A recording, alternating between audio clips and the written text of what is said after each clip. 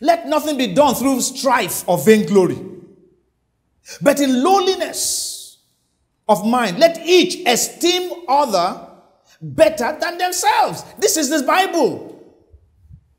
He didn't say let each elevate himself over and above the other. So esteem other better than themselves. Look not every man on his own things, but every man also on the things of others. Let this mind be in you, which was also in Christ Jesus. And then it goes on to talk about how the Lord Jesus did not consider it robbery to be equal with God. He humbled himself.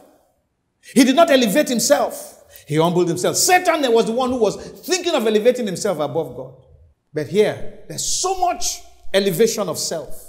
The people who should naturally be humble are not humble, but they are proud and arrogant and boastful. And even when they suggest that they are humble, there's so much pride in that humility.